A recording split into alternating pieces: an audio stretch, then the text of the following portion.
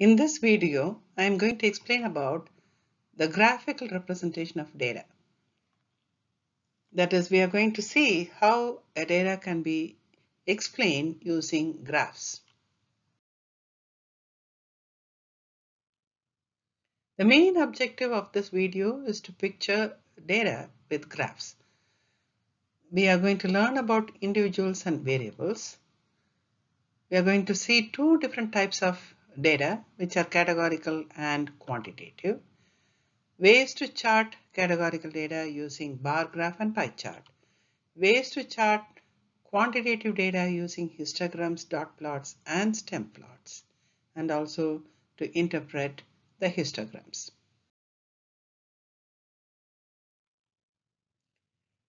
The individuals and variables are defined this way. Individuals are the objects described in a set of data. For example, if I'm asking each student to tell the majors they are interested in, that is, I'm collecting information from each individual who are the students, and the variable is the major they are interested in. Maybe that will be a categorical data.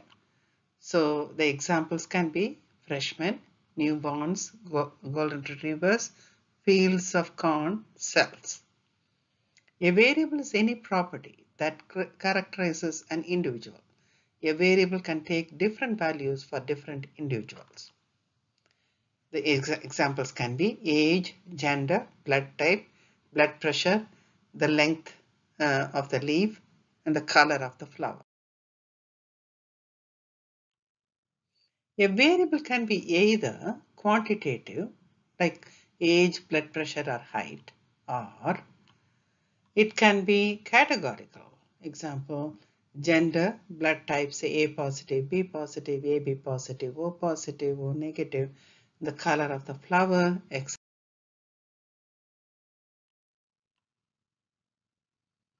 There are two types of data. One is categorical data, and we are going to use two different graphs, bar graph and pie chart, for describing a categorical data. Histograms, dot plots, stem and leaf plots for quantitative data.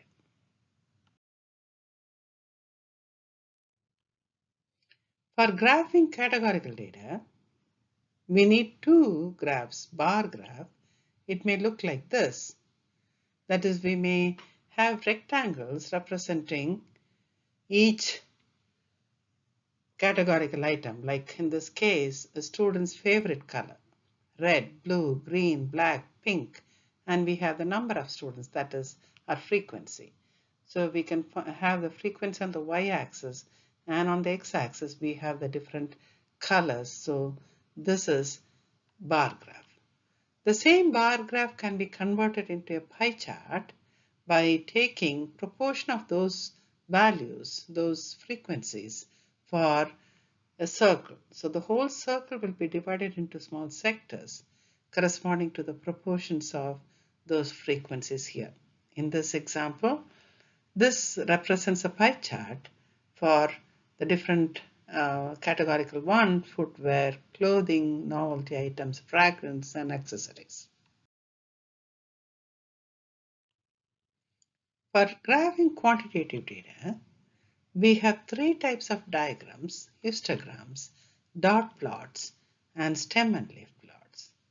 So let's see the three different diagrams: histograms, dot plots, stem and leaf plots, to represent the quantitative data. For making a dot plot, we always create a single axis representing the quantitative variables range and represent each data point as a dot, which are positioned according to its numerical value. And if their numbers are repeated, then you stack them up.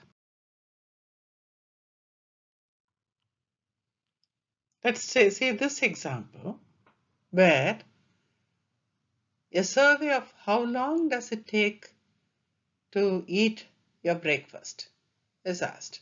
So you have the minutes from 0 to 12, and the people lists are given. So 6 people say that they take 0 minutes to eat breakfast. Maybe they have not taken their breakfast at all. 2 people say they need only 1 minute having breakfast, etc. So we can easily construct a dot plot by taking the horizontal line where the line consists of those minutes from 0 to 12. And just above these minutes, we can use those dots to represent the number of people. For example, under 0, we have 6, and for 9, we have 3. 3 people, those who have taken the breakfast within 9 minutes. Let's take raw data here. Before doing the dot plot, we have to sort them out. So we have the sorted data. Once that data is sorted, so the minimum is 11 and the maximum is 40. So if we fix a scale on a horizontal line from 10 to 40 and corresponding to those numbers, we can use the dots to represent the given data. So 11, there are 222s, 223s, and 235. So you are stacking them one above the other.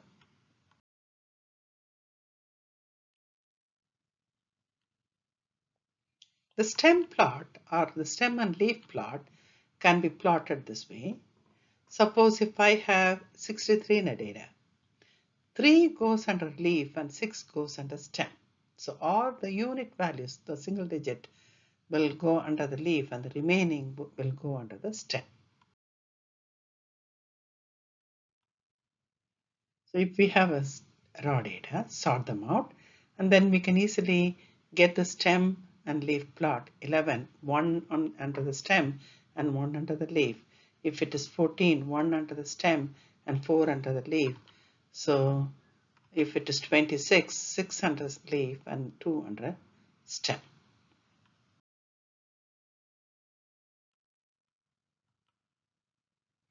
For a histogram, we have quantitative values on the horizontal line, and we have the number of people, which gives us the frequency on the y-axis. Frequencies on the y-axis, the age in years on the x-axis.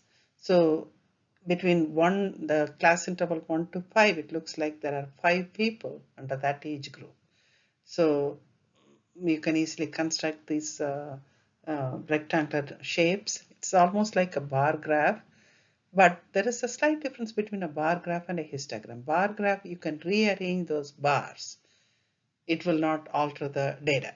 Whereas here, you cannot rearrange according to the height. See, I cannot use this 13, 17 first and then 9, 13, etc.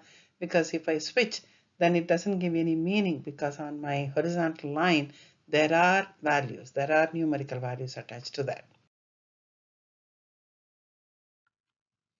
So for making a histogram, let us see an example of guinea pigs. There are 72 guinea pigs survival time provided in our list. And we are asked to construct a histogram with a class interval of 50 starting at 0. That is, 0 is included in the first class. So if 0 is included in the first class, 50 is excluded in the first class. So if the 72 values are given this way from 43 to 598, it is already sorted out. So I have to count the number of guinea pigs in each interval. It's clearly said we have to start from 0 with an interval of 50. So 0 to 50, 50 to 100, 100 to 150. Since the last one is 598, I'll have 550 to 600. And before constructing the histogram, it is better to construct the table, the frequency table. And the frequency table for this data may look like this.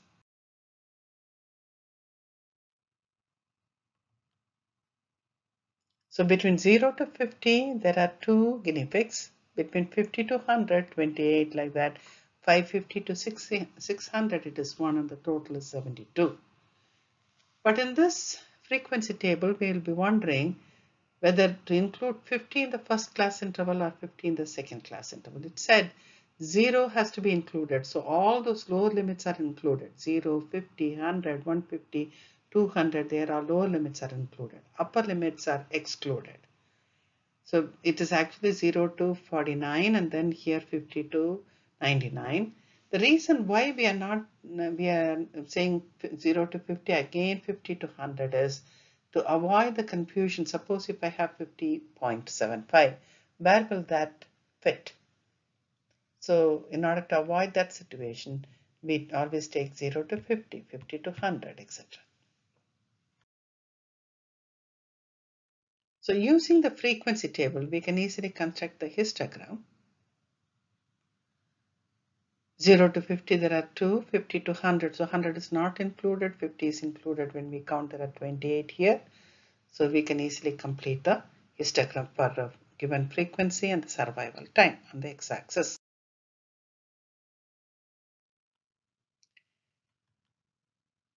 When we interpret the histogram, we are looking for the overall pattern and for striking deviations from that pattern. We describe the histogram's shape, center, spread, and also the possible outlier. Shape is, it can be unimodal, bimodal, symmetric, skewed, or irregular.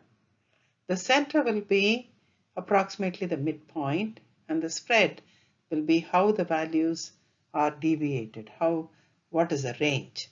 An outlier can also be obtained using the histogram.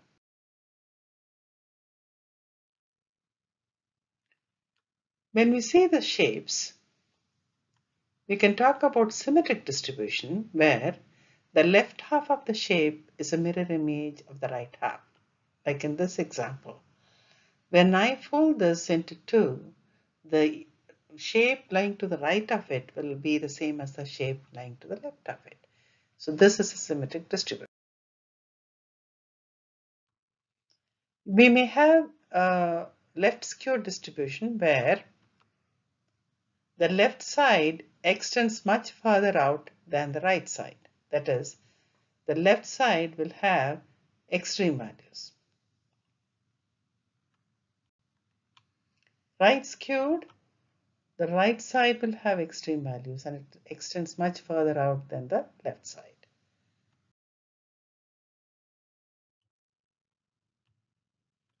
And also we can talk about the outlier. See here in this diagram we have an overall pattern, looks like all these bars are connected, whereas a value around 10 are lying further away, detached from the general shape of it. So those values may be outliers. Outliers are observations that lie outside the overall pattern of a distribution. So in this, we have to remember two things. We divided this into two. One is categorical data. We use two different types of graphs. One is bar graph and the other one is pie chart.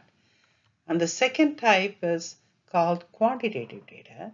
And we use three different types of graphs: dot plot, stem and leaf plot, and histogram. So in this video, we talked about graphical representation of data. Hope this video was helpful and hope you enjoyed watching this video. Thank you for listening and thank you for watching. Thank you.